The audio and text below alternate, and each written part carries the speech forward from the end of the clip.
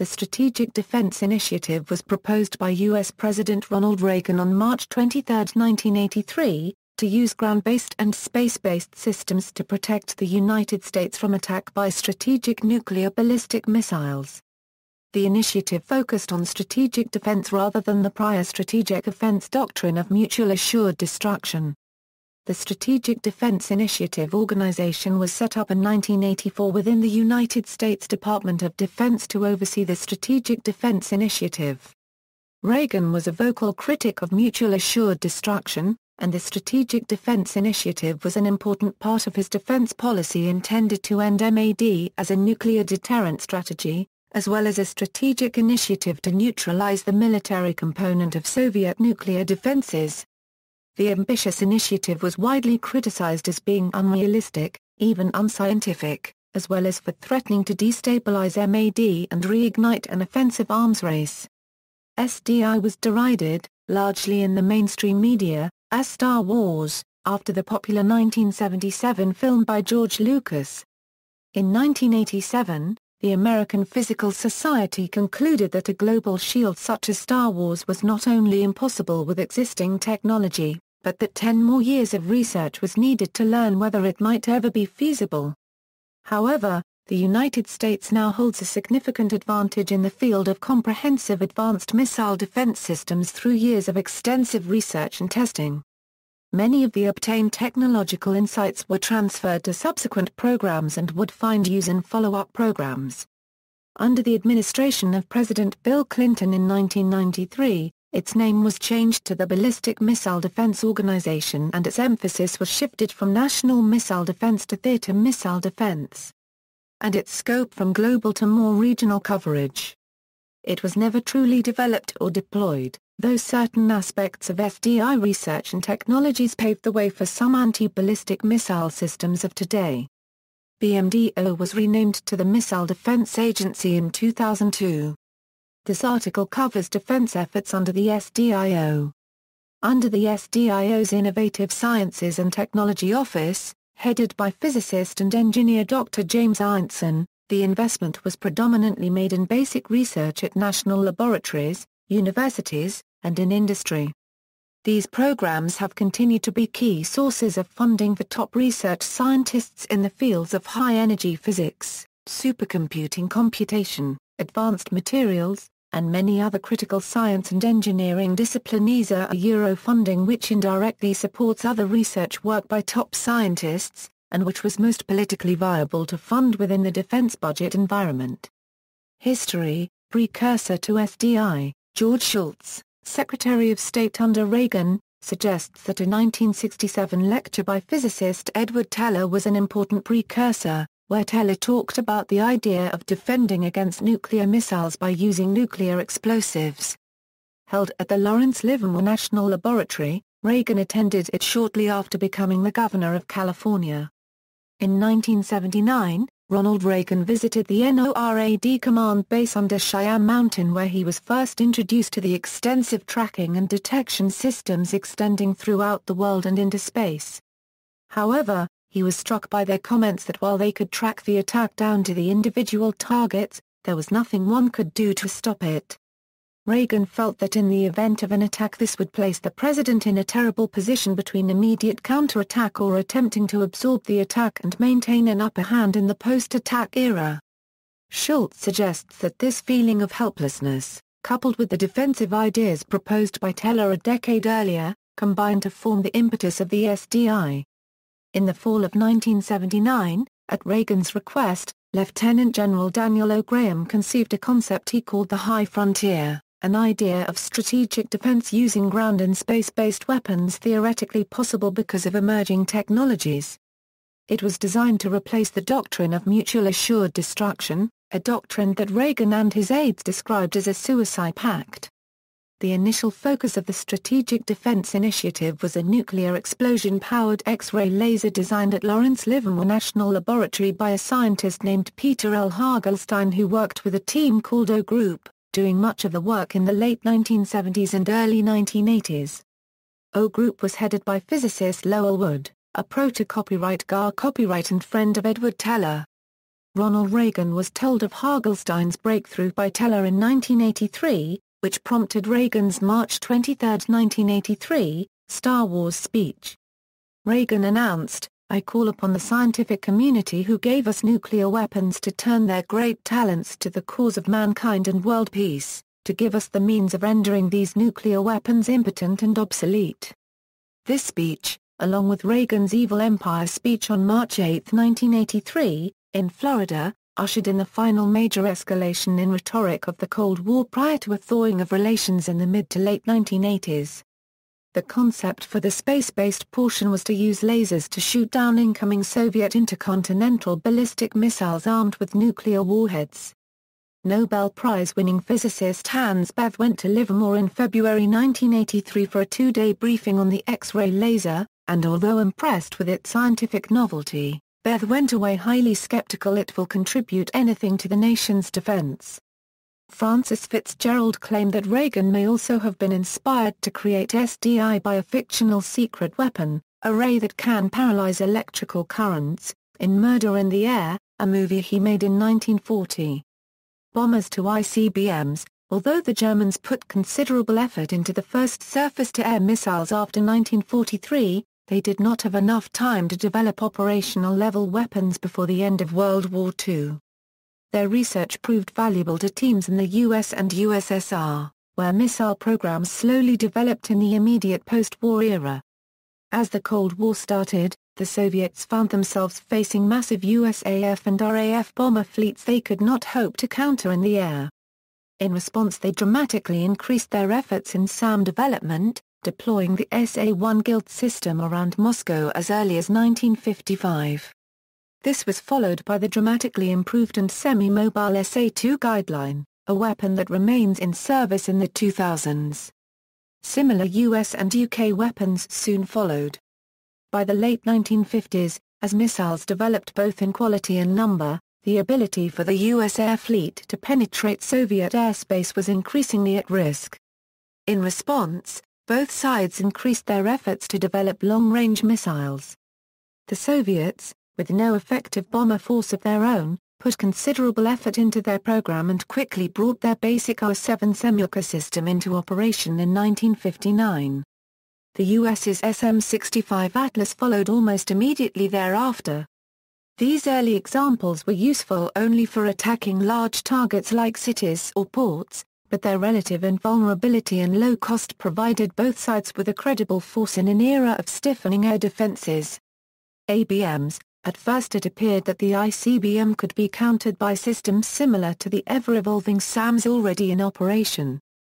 The ICBM's high trajectory meant they became visible to defensive radars not long after being launched, which meant that defensive systems would have time to prepare. Although they moved quickly in flight, early re-entry systems slowed dramatically once they reached the lower atmosphere, which gave time for a fast missile to attack it. By the early 1960s both nations were working on their first anti-ballistic missile systems. As ABMs were being developed, countermeasures were also being studied.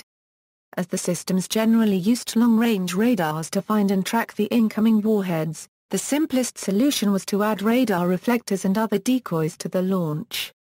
These took up little room or weight, but would make a radar return that looked like an additional warhead. This would force the defender to use more ABMs to ensure the right object was hit, or wait until they started to re-enter, when the lighter objects would slow down faster and leave the warhead racing ahead. Neither option was particularly attractive in cost terms, generally requiring more and faster missiles. A better understanding of nuclear electromagnetic pulse presented new problems. A warhead set off at high altitudes and long ranges from the defensive missiles could blind the radars, making the incoming warheads only become visible at lower altitudes. This would further reduce the amount of time the ABM system had to react. Systems using non-obvious approaches might be able to blind the radars in a sneak attack. The Soviets developed the Ir-36 with a system called Fractional Orbital Bombardment System to allow attacks on U.S. missile fields from low altitudes and off from the south, while the U.S. relied on manned bombers for the same role. Making matters worse was the continual increase in ICBM numbers. Even before the systems were ready for use, the number of interceptor missiles needed to effectively deter an attack kept increasing. As the ABM systems were expensive, it appeared the simplest way to defeat them was to simply make more ICBMs and deliberately start an arms race the defender could not win. The introduction of MIRV systems dramatically upset this in the favor of the attack. Missiles now carried several warheads that would be dispersed over wide areas, so now every new ICBM built would require a small fleet of ABMs to counter it. Both the US and USSR rushed to introduce new weapons with MIRV systems, and the number of warheads in the world rapidly proliferated. Whether or not deploying an ABM system was worthwhile was a highly contentious issue. The US scaled back their plans significantly and their Sentinel program aimed only to counter the small Chinese ICBM force, a limited Soviet attack or an accidental launch. By the late 1960s, widespread efforts were underway to solve the problem diplomatically instead of with more missiles. The Anti-Ballistic Missile Treaty, signed in 1972, placed limits on the number of ABM systems, later followed by limits on the number of warheads. Both countries continued to deploy a single ABM site. The US briefly deployed a single site under their Safeguard program, while the Soviets deployed A-35 per A-135 missile defense system around Moscow. Attack from above. Throughout the development of the ABM, another possibility existed that avoided most of these problems. If the interceptors were placed in orbit, some of them could be positioned over the Soviet Union at all times. These would fly downhill to attack the missiles, so they could be considerably smaller and cheaper than an interceptor that needed to launch up from the ground. It was also much easier to track the ICBMs during launch, due to their huge infrared signatures, and disguising these signatures would require the construction of large rockets instead of small radar decoys. Moreover, each interceptor could kill one ICBM. MIRV had no effect. As long as the interceptor missile was inexpensive, the advantage was on the side of the defense. The U.S. Air Force had studied these concepts under Project Defender as early as 1958, which included work on the Ballistic Missile Boost Interceptor, or BAMBI. BAMBI interceptors would be deployed on a series of satellites, and would be launched towards ICBMs as they climbed. As they approached the ICBM, they would open a large metal net, which would destroy the missile on impact. Depending on assumptions about the accuracy of the system and the number of missiles it would have to face, between 400 and 3,600 such satellites would be needed in order to keep enough above the USSR at any one time.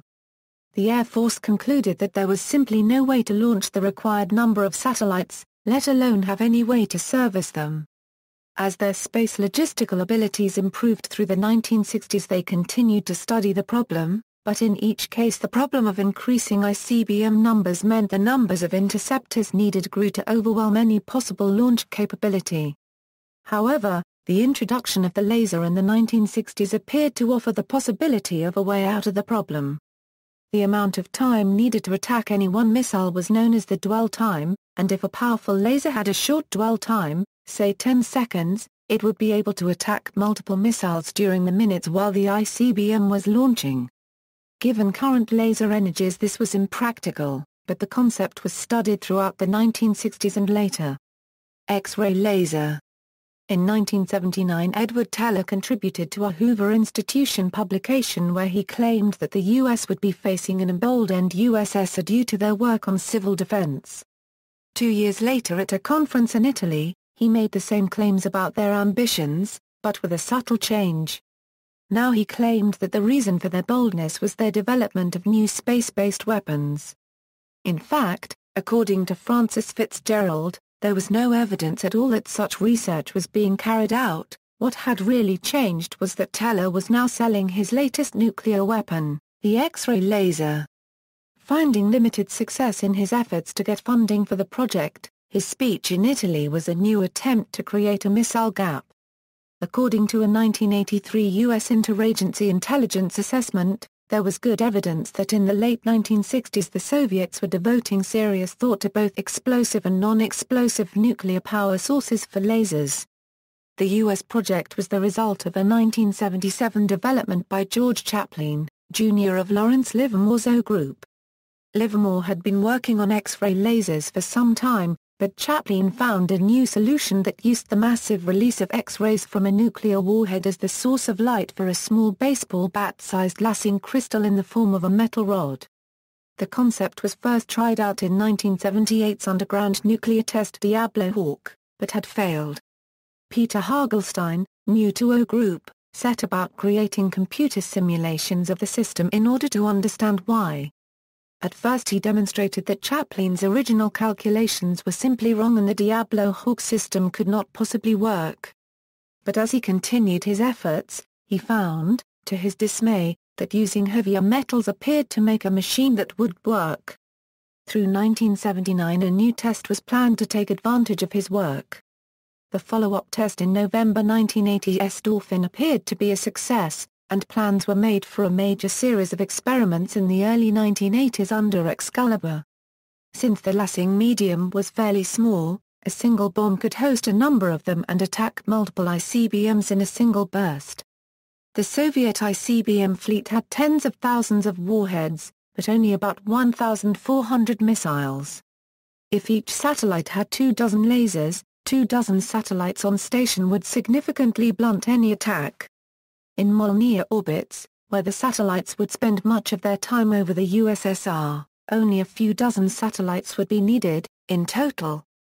An article in Aviation Week and Space Technology described how the devices are so small that a single payload bay on the Space Shuttle could carry to orbit a number sufficient to stop a Soviet nuclear weapons attack. Sometime later Teller used similar language in a letter to Paul Nitze, who was preparing a new round of strategic limitations talks, stating that a single X-ray laser module the size of an executive desk could potentially shoot down the entire Soviet land-based missile force. Livermore is just one of several major U.S. weapons labs. Other labs had been working on ideas of their own, from new space or ground-based missiles, to chemical lasers, to particle beam weapons.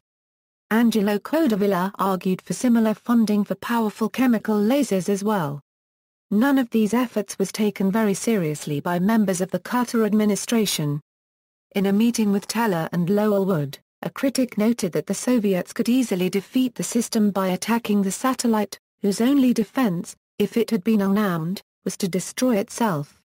However, this may have been rectified if the satellite also included a means of self-defense, and would not have been the first satellite to have a defense system, as a revolver cannon was mounted on the 1974 Soviet Salyut-3 space station, a satellite that successfully test-fired its cannon in orbit. The critics also suggested that the U.S. public would be unlikely to accept nuclear bombs in space, regardless of the potential benefits. At the time Teller was stymied by these arguments. The concept was later adapted to a pop-up, or launch-on warning system, where the X-ray laser would be launched, or popped up into space from ballistic missile submarines. Project and proposals. In 1984, the Strategic Defense Initiative Organization was established to oversee the program, which was headed by Lieutenant General James Allen Abrahamson USAF, a past director of the NASA Space Shuttle program. Research and development initiated by the SDIO created significant technological advances in computer systems, component miniaturization, sensors and missile systems that form the basis for current systems. Initially, the program focused on large-scale systems designed to defeat a Soviet offensive strike. However, as the threat diminished, the program shifted towards smaller systems designed to defeat limited or accidental launches. By 1987, the SDIO had developed a national missile defense concept called the Strategic Defense System Phase I architecture. This concept consisted of ground and space-based sensors and weapons, as well as a central battle management system. The ground-based systems operational today trace their roots back to this concept. In his 1991 State of the Union address, George H.W. Bush shifted the focus of SDI from defense of North America against large-scale strikes to a system focusing on theater missile defense called Global Protection Against Limited Strikes. In 1993, the Clinton administration further shifted the focus to ground-based interceptor missiles and theater-scale systems, forming the Ballistic Missile Defense Organization and closing the SDIO. Ballistic missile defense was revived by the George W. Bush administration as the National Missile Defense. Ground-based programs. Extended Range Interceptor. The Extended Range Interceptor program was part of SDI's Theater Missile Defense program and was an extension of the Flexible Lightweight Agile Guided Experiment, which included developing hit-to-kill technology and demonstrating the guidance accuracy of a small, agile, radar homing vehicle. FLAGE scored a direct hit against the MGM-52 Lance missile in flight, at White Sands Missile Range in 1987. ERINT was a prototype missile similar to the FLAGE, but it used a new solid propellant rocket motor that allowed it to fly faster and higher than FLAGE. Under BMDO, ERINT was later chosen as the Patriot Advanced Capability 3 missile. Homing Overlay Experiment. Given concerns about the previous programs using nuclear-tipped interceptors, in the 1980s the U.S. Army began studies about the feasibility of hit-to-kill vehicles, that is interceptor missiles that would destroy incoming ballistic missiles just by colliding with them head-on.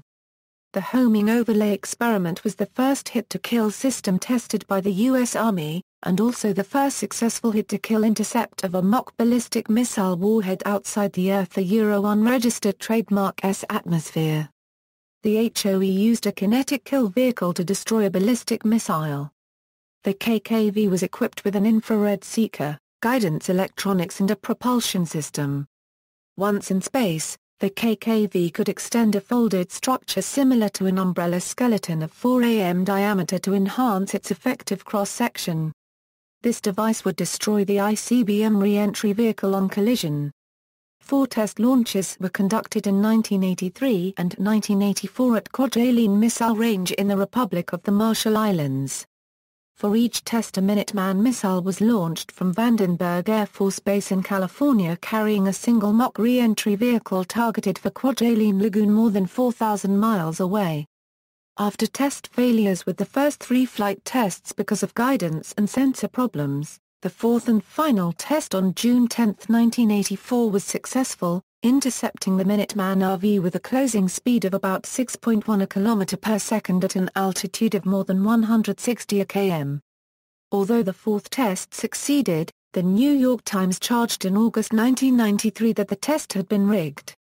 Investigations into this charge by the Department of Defense, headed by John Deutsch for Secretary of Defense Les Aspin, and the General Accounting Office concluded that the test was a valid, successful test.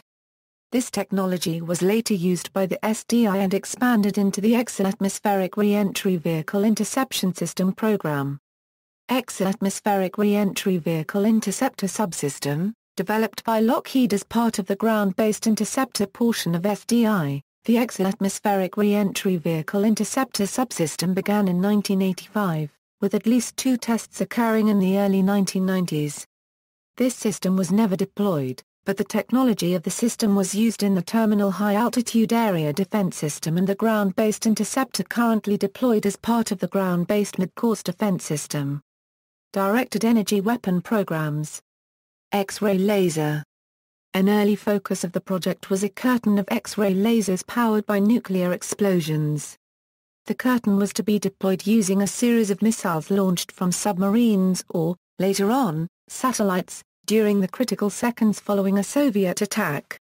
The satellites would be powered by built-in nuclear warheads. In theory, the energy from the warhead detonation would be used to pump a series of laser emitters in the missiles or satellites, allowing each satellite to shoot down many incoming warheads simultaneously.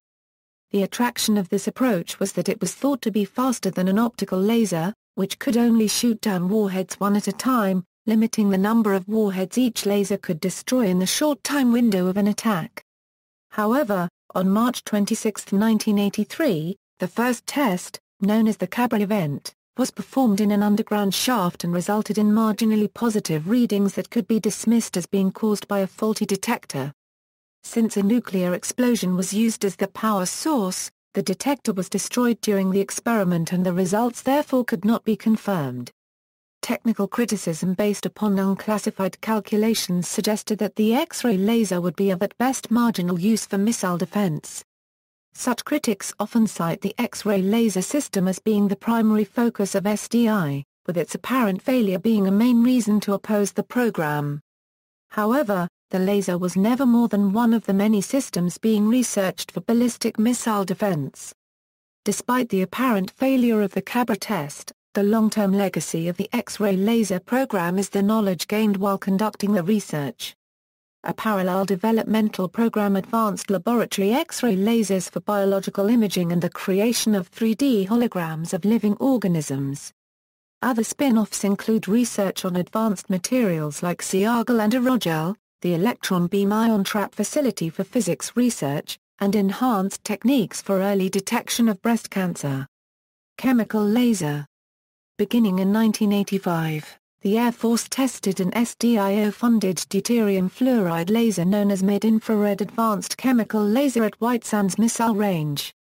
During a simulation, the laser successfully destroyed a Titan missile booster in 1985, however the test setup had the booster shell pressurized and under considerable compression loads. These test conditions were used to simulate the loads a booster would be under during launch. The system was later tested on target drones simulating cruise missiles for the U.S. Navy, with some success. After the SDIO closed, the MIRACL was tested on an old Air Force satellite for potential use as an anti-satellite weapon, with mixed results. The technology was also used to develop the tactical high-energy laser, which is being tested to shoot down artillery shells. During the mid to late 1980s, a number of panel discussions on lasers and SDI took place at various laser conferences. Proceedings of these conferences include papers on the status of chemical and other high-power lasers at the time. The Missile Defense Agency's Airborne Laser Program uses a chemical laser which has successfully intercepted a missile taking off, so an offshoot of SDI could be said to have successfully implemented one of the key goals of the program. Neutral particle beam. In July 1989, the beam experiments aboard a rocket program launched a sounding rocket containing a neutral particle beam accelerator. The experiment successfully demonstrated that a particle beam would operate and propagate as predicted outside the atmosphere and that there are no unexpected side effects when firing the beam in space. After the rocket was recovered, the particle beam was still operational. According to the BMDO, the research on neutral particle beam accelerators, which was originally funded by the SDIO, could eventually be used to reduce the half-life of nuclear waste products using accelerator-driven transmutation technology. Laser and mirror experiments.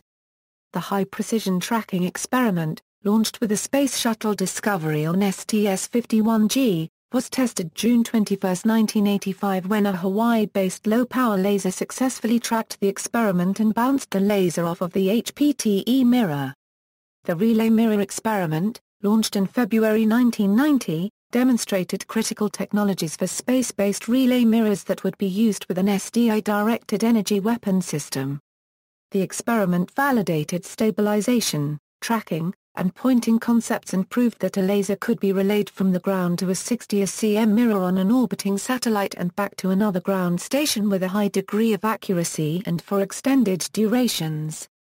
Launched on the same rocket as the RME, the Low-Power Atmospheric Compensation Experiment satellite was built by the United States Naval Research Laboratory to explore atmospheric distortion of lasers and real-time adaptive compensation for that distortion.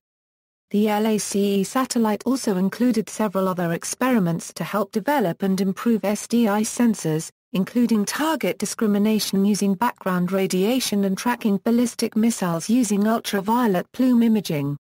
LACE was also used to evaluate ground-based adaptive optics, a technique now used in civilian telescopes to remove atmospheric distortions. Hypervelocity railgun. Research out of hypervelocity railgun technology was done to build an information base about railguns so that SDI planners would know how to apply the technology to the proposed defense system. The SDI railgun investigation, called the Compact High Energy Capacitor Module Advanced Technology Experiment, had been able to fire 2 projectiles per day during the initiative. This represented a significant improvement over previous efforts, which were only able to achieve about 1 shot per month. Hypervelocity railguns are, at least conceptually, an attractive alternative to a space-based defense system because of their envisioned ability to quickly shoot at many targets. Also, since only the projectile leaves the gun, a railgun system can potentially fire many times before needing to be resupplied. A hypervelocity railgun works very much like a particle accelerator insofar as it converts electrical potential energy into kinetic energy imparted to the projectile. A conductive pellet is attracted down the rails by electric current flowing through a rail. Through the magnetic forces that the system achieves, a force is exerted on the projectile moving it down the rail. Railguns can generate muzzle velocities in excess of 2.4 km per second. At this velocity, even a rifle bullet-sized projectile will penetrate the front armor of a main battle tank, let alone a thinly protected missile guidance system.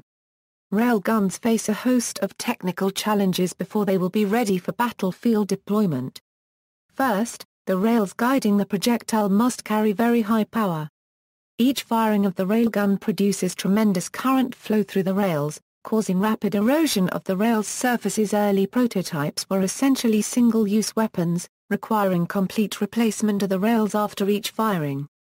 Another challenge with the railgun system is projectile survivability. The projectiles experience acceleration force in excess of 100,000 ag. In order to be effective, the fired projectile must first survive the mechanical stress of firing, the thermal effects of a trip through the atmosphere at many times the speed of sound, and then the subsequent impact with the target. In-flight guidance, if implemented, would require the onboard guidance system to be built to the same standard of sturdiness as the main mass of the projectile. In addition to being considered for destroying ballistic missile threats, railguns were also being planned for service in space platform defense. This potential role reflected defense planner expectations that the railguns of the future would be capable of not only rapid fire, but also of multiple firings. Space-based programs, space-based interceptor, groups of interceptors were to be housed in orbital modules. Hover testing was completed in 1988 and demonstrated integration of the sensor and propulsion systems in the prototype SBI. It also demonstrated the ability of the seeker to shift its aiming point from a rocket's hot plume to its cool body, a first for infrared ABM seekers. Final hover testing occurred in 1992 using miniaturized components similar to what would have actually been used in an operational interceptor. These prototypes eventually evolved into the Brilliant Pebbles program. Brilliant Pebbles. Brilliant Pebbles was a non-nuclear system of satellite-based interceptors designed to use high-velocity, watermelon-sized, teardrop-shaped projectiles made of tungsten as kinetic warheads. It was designed to operate in conjunction with the Brilliant Eye sensor system. The project was conceived in November 1986 by Lowell Wood at Lawrence Livermore National Laboratory. Detailed studies were undertaken by several advisory boards, including the Defense Science Board and JASON, in 1989. The Pebbles were designed in such a way that autonomous operation, without further external guidance from planned SDI sensor systems, was possible. This was attractive as a cost-saving measure, as it would allow scaling back of those systems, and was estimated to save $7 to $13 billion versus the standard Phase I architecture. Brilliant Pebbles later became the centerpiece of a revised architecture under the Bush administration SDIO. John H. Knuckles, director of Lawrence Livermore National Laboratory from 1988 to 1994, described the system as the crowning achievement of the Strategic Defense Initiative Euro. Some of the technologies developed for SDI were used in numerous later projects. For example, the sensors and cameras that were developed for Brilliant Pebbles became components of the Clementine mission, and SDI technologies may also have a role in future missile defense efforts. Though regarded as one of the most capable SDI systems, the Brilliant Pebbles program was cancelled in 1994 by the BMDO. Sensor programs. SDIO sensor research encompassed visible light, ultraviolet, infrared, and radar technologies, and eventually led to the Clementine mission, though that mission occurred just after the program transitioned to the BMDO. Like other parts of SDI, the sensor system initially was very large-scale, but after the Soviet threat diminished it was cut back. Boost Surveillance and Tracking System, BSTS, was part of the SDIO in the late 1980s, and was designed to assist detection of missile launches, especially during the boost phase. However, once the SDI program shifted toward theater missile defense in the early 1990s, the system left SDIO control and was transferred to the Air Force. Space Surveillance and Tracking System, SSTS, was a system originally designed for tracking ballistic missiles during their mid-course phase. It was designed to work in conjunction with BSTS, but was later scaled down in favor of the Brilliant Eyes program. Brilliant Eyes was a simpler derivative of the SSTS that focused on theater ballistic missiles rather than ICBMs and was meant to operate in conjunction with the Brilliant Pebbles system. Brilliant Eyes was renamed Space and Missile Tracking System and scaled back further under BMDO, and in the late 1990s it became the low Earth orbit component of the Air Force's space-based infrared system. Other sensor experiments. The Delta 183 program used a satellite known as Delta Star to test several sensor-related technologies. Delta Star carried an infrared imager, a long-wave infrared imager, an ensemble of imagers and photometers covering several visible and ultraviolet bands, as well as a laser detector and ranging device. The satellite observed several ballistic missile launches, including some releasing liquid propellant as a countermeasure to detection. Data from the experiments led to advances in sensor technologies. Countermeasures. In warfighting, countermeasures can have a variety of meanings: the immediate tactical action to reduce vulnerability, such as chaff, decoys, and maneuvering. Counter-strategies which exploit a weakness of an opposing system, such as adding more MIRV warheads which are less expensive than the interceptors fired against them. Defense suppression. That is, attacking elements of the defensive system. Countermeasures of various types have long been a key part of warfighting strategy. However, with SDI they attained a special prominence due to the system cost, scenario of a massive sophisticated attack, strategic consequences of a less-than-perfect defense, outer space basing of many proposed weapons systems, and political debate. Whereas the current US NMD system is designed around a relatively limited and unsophisticated attack, SDI planned for a massive attack by a sophisticated opponent. This raised significant issues about economic and technical costs associated with defending against anti-ballistic missile defense countermeasures used by the attacking side. For example, if it had been much cheaper to add attacking warheads than to add defenses, an attacker of similar economic power could have simply outproduced the defender. This requirement of being cost-effective at the margin was first formulated by Paul Nitz in November 1985. In addition, SDI envisioned many space-based systems in fixed orbits, ground-based sensors, command, control and communications facilities, etc. In theory, an advanced opponent could have targeted those, in turn requiring self-defense capability or increased numbers to compensate for attrition. A sophisticated attacker having the technology to use decoys, shielding, maneuvering warheads, defense suppression, or other countermeasures would have multiplied the difficulty and cost of intercepting the real warheads. SDI design and operational planning had to factor in these countermeasures and the associated cost. Impact upon Soviet Union of SDI program. The Soviet response to the SDI during the period March 1983 through November 1985 provided indications of their view of the program both as a threat and as an opportunity to weaken NATO. SDI was likely seen not only as a threat to the physical security of the Soviet Union, but also as part of an effort by the United States to seize the strategic initiative in arms controls by neutralizing the military component of Soviet strategy. The Kremlin though masked their real concerns, advocating that space-based missile defenses would make nuclear war inevitable.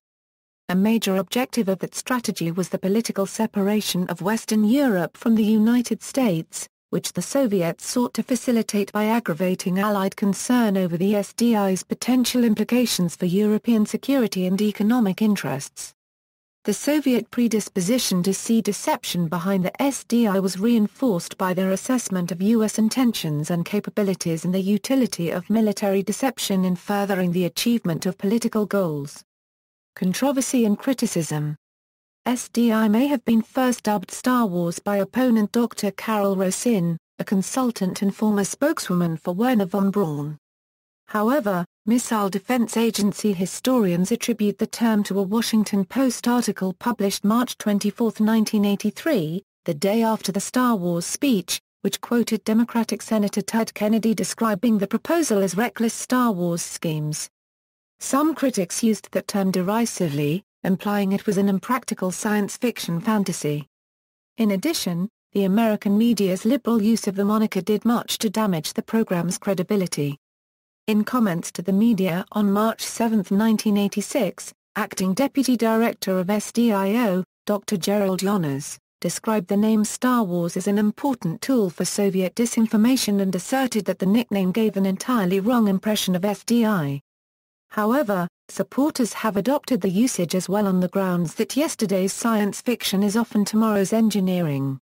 Jessica Savitch reported on the technology in episode number 111 of Frontline, Space, The Race for High Ground on PBS on 41983.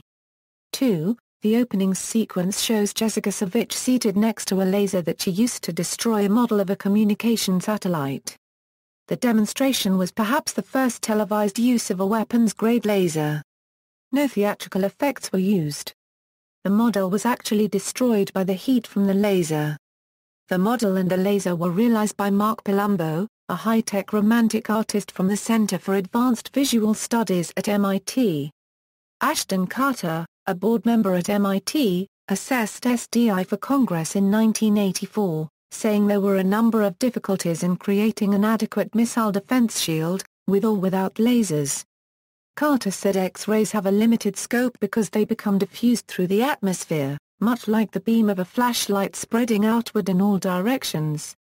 This means the X-rays needed to be close to the Soviet Union, especially during the critical few minutes of the booster phase, in order for the Soviet missiles to be both detectable to radar and targeted by the lasers themselves. Opponents disagreed, saying advances in technology, such as using very strong laser beams, and by bleaching the column of air surrounding the laser beam, could increase the distance that the X-ray would reach to successfully hit its target. Physicist Hans Bethe, who worked with Edward Teller on both the atomic bomb and hydrogen bomb at Los Alamos, claimed a laser defense shield was unfeasible. He said that a defensive system was costly and difficult to build yet simple to destroy, and claimed that the Soviets could easily use thousands of decoys to overwhelm it during a nuclear attack.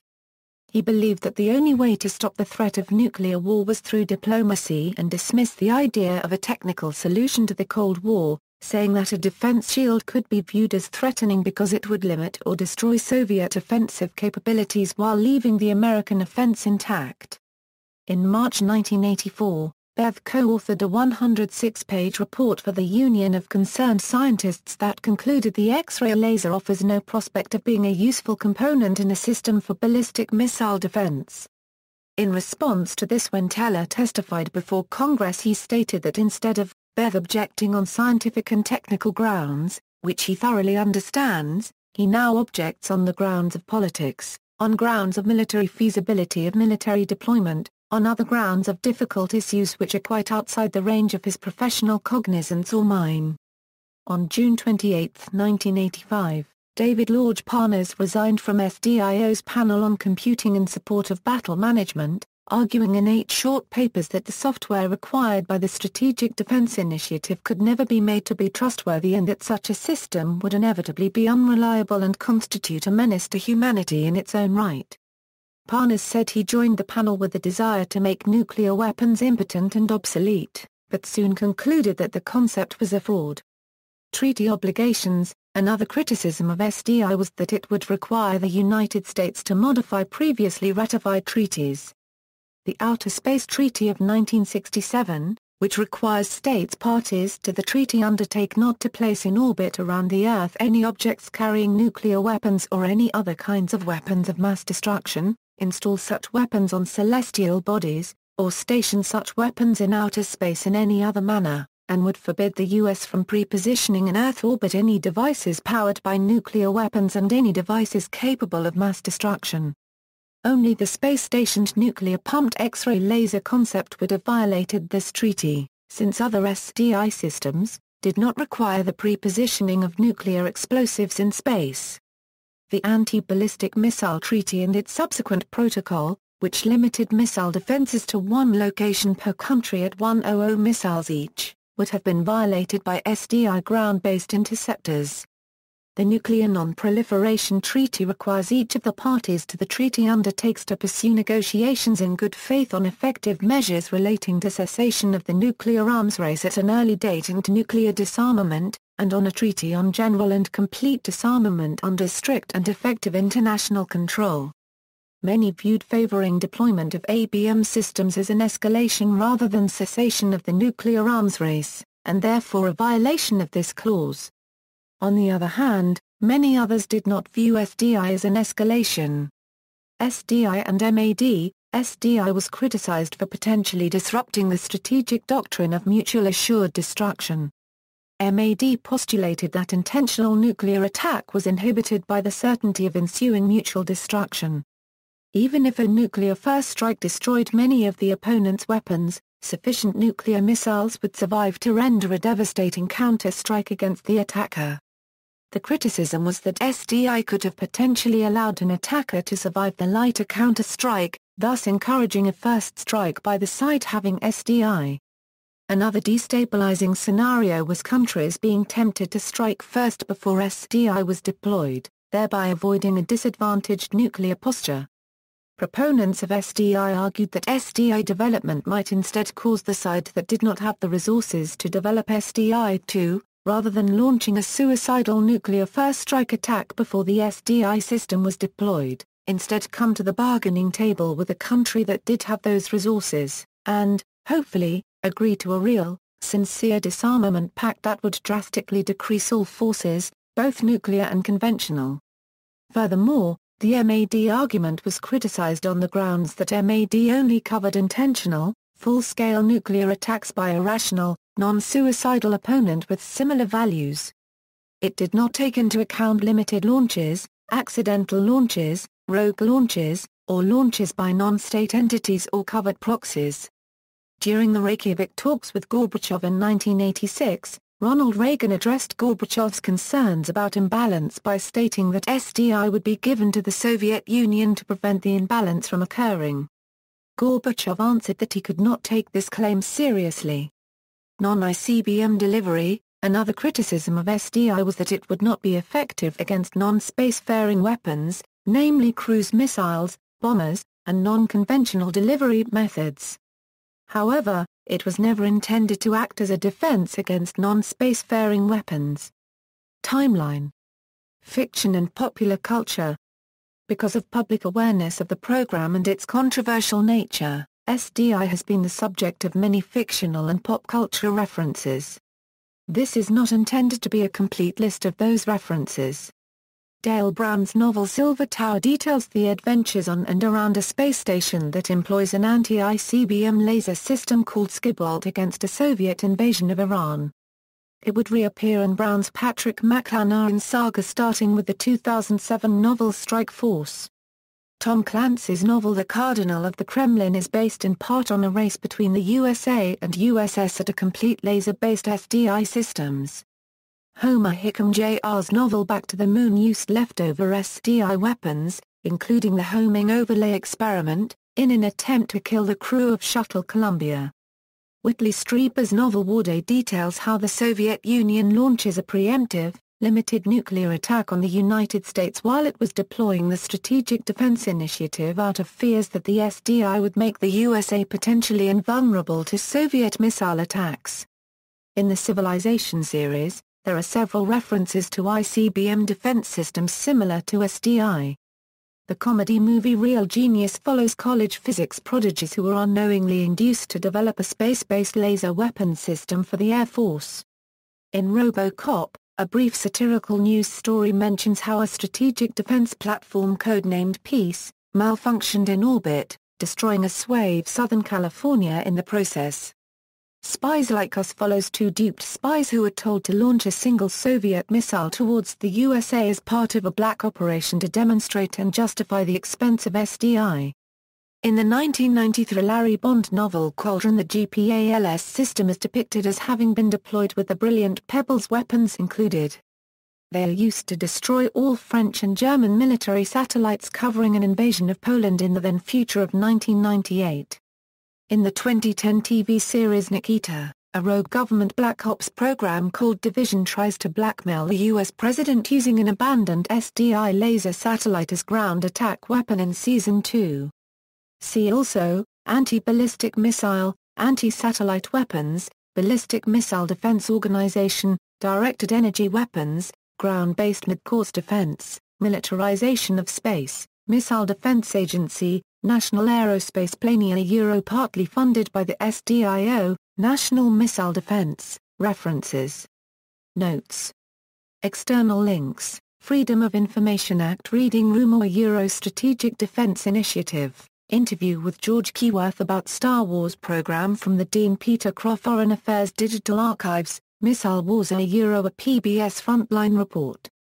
Nuclearfiles.org Ronald Reagan in the Strategic Defense Initiative, Possible Soviet Responses to the U.S. Strategic Defense Initiative, The Reagan Files, recently released documents related to SDI.